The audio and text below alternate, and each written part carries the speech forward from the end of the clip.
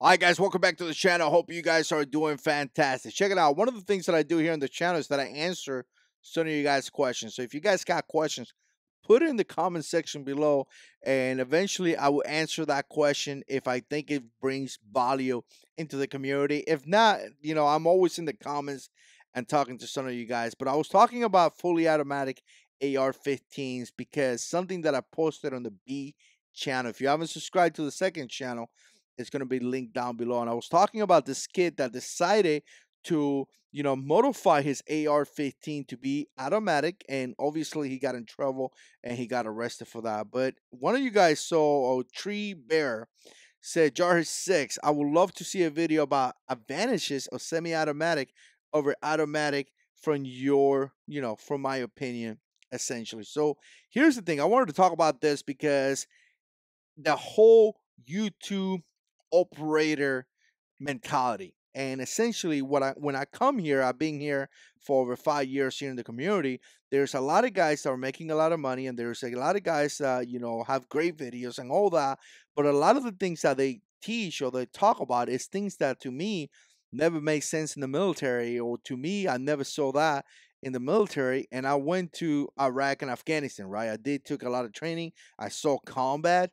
So it wasn't like I was sitting in a little base getting fat, right? I did that when I became a civilian. But again, a lot of the things that they say to me is kind of like that makes no sense. So a lot of times here on YouTube, you see the cool factor and you think that because it's cool, it's going to work. And a lot of guys like to shoot automatic weapons and things like that. But automatic weapons, in my opinion, is just not the best choice for self defense. And again, nothing against automatic weapons. Obviously, they are a lot of fun to shoot, and I had a blast shooting things like the 240 Golf, the Mark 19s, the 50 cals, and things like that. It was just fantastic and a blast. But automatic weapons are primarily used to suppress a target. So essentially, when you want to bring hell into a target, that's what they use automatic weapons for. When you want to completely destroy something, that's when you typically use automatic weapons. But again, they are so difficult to control, right? So a lot of times they will be suppressing a target while an infantry group is approaching that target. So essentially the enemy got to put the heads down because the infantry is coming and they're about to take care of business, right? God bless our infantry boys. They do a fantastic job, and we love our troops, right? But again, automatic weapons is just not something that you want to use for self-defense because they're just difficult to control, right? And again, the other thing about this is that you have to carry, in real combat operations or in real operations, survival, something like that. So now you guys are preparing for zombies, you will have to carry that ammunition. So if you waste 45 rounds in less than 2 seconds, where do you think those rounds are coming from? They're coming from your body. And ammo weighs a lot. I used to carry about 15 magazines at one point, and I gotta tell you, I had like 8 across my body. I had like 1 in my gun. That was like 9. I had a few in my patrol pack. I mean, that thing got really heavy. When we had the M249, I used to have one in 2004. I mean, those bandoliers, they were like 200 rounds a piece. Those bandoliers were heavy, really, really heavy. But again, that firearms is utilized for a different purpose. So when it comes to your self-defense situation, you want to have a semi-automatic because a semi-automatic allows you to control your rate of fire better. Automatics, they don't. You press the trigger and here we go, and your rate of fire cannot be controlled as you can be controlling your semi-automatic. Now, you got to think about this. In real life situations like here, you're responsible for every round that you shoot, every single one. So you could potentially hit a person that you don't want to hit, and that's just a bad deal, right? First of all, you're going to go to jail.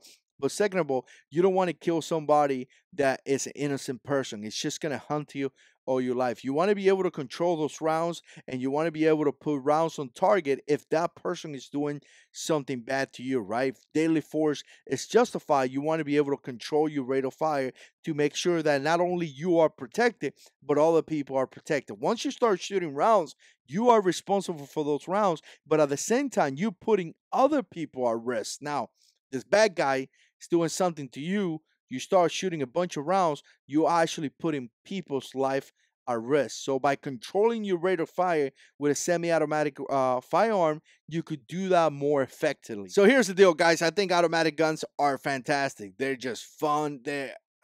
You have a blast shooting thing. I think it's for a purpose. I don't think it's for your regular purpose as self-defense or anything like that.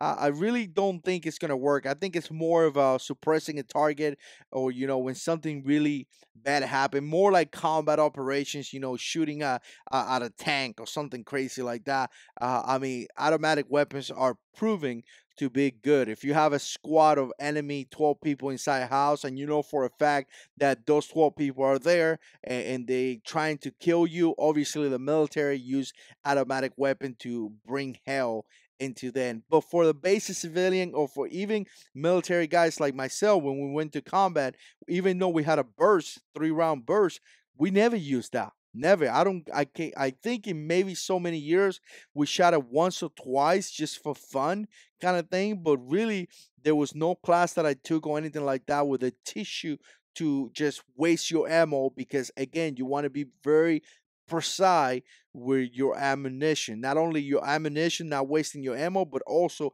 you want to be able to hit what you're aiming for, because you want to control that rate of fire so you don't hurt other people. So automatic guns, I mean, operators here on YouTube making it look cool, but in all reality, their purpose is really not there. Like I say, many deployments, we never use automatic guns when it came from like person to person kind of thing. Usually the automatic guns were used for a different purpose, not really for one-on-one kind of contact. So again, I appreciate your question, brother. Stay tuned, we got more videos coming up. If you guys got questions, put it down in the comment section below, and as always, God is in control.